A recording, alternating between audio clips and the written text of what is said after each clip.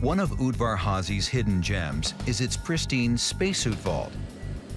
But getting the suits to their new digs required some creative problem solving. We have a collection of about 280 spacesuits. The suits had been stored at Garber initially, under very crowded conditions. Transporting 280 spacesuits out the door and over to Udvar-Hazy posed a rather unusual challenge.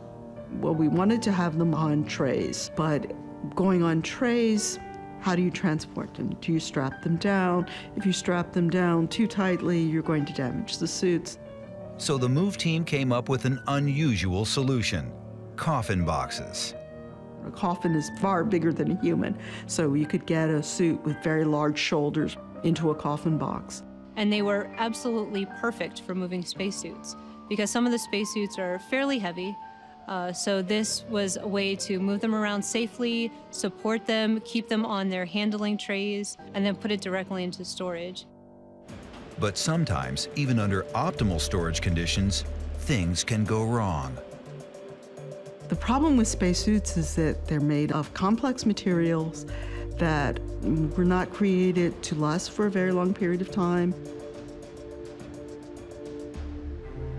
I'm going to step off the limb now. That's one small step for man, one giant leap for mankind. When Neil Armstrong walked on the moon in 1969, he wore custom-made gloves featuring stainless steel fabric and blue silicone fingertips. When the gear was put on display to commemorate Armstrong's life, one glove developed mysterious spots on the cuff.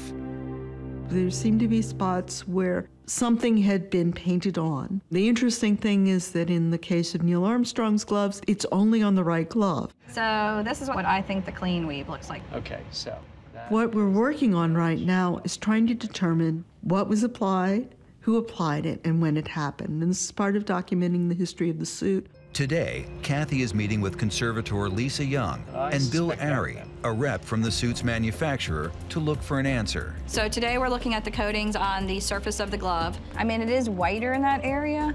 Like you can see, like even around that abrasion, it's like it almost flowed away from the tear. The white material is called beta cloth. And we're using a new piece of equipment that we actually got in the lab, a 3D microscope. Is that the Yeah, this is the Teflon? tear. I mean, that's right just got to be the Teflon. Or this is the edge of the coating right there. so it's going. This way. Yeah. Now what we're thinking is that the spot repairs were done to freeze snags that had occurred in the cuff. And what we think we see, we're not sure, is lunar dust that has been caught underneath. This is where I'm seeing like the swipes of the moon dust underneath that got on the fibers. Right. That would tell me that this coating was added after post-mission. Not anticipating it would have come right to the Smithsonian, figure out which way the green's. Lunar dust is very sticky, very sharp, very aggressive. It will attack materials that we just never even thought about. You can see the woven fibers crisscrossing each other in there, which is really Like this? pretty cool. As it turns out, the impacted materials were metal fibers in the spacesuits, which acted as magnets for the iron-based lunar dust. So we discovered a new history that we didn't even know about. But it looks very angular and glass. I mean, it doesn't Yeah, look it like does. normal dust to me. Right. And these Yeah, are things so I'm wondering if that it's exposed. might seem very small, but are very important to missions to the moon, to Mars. So we're contributing to the history and contributing to the future as well, which is really exciting.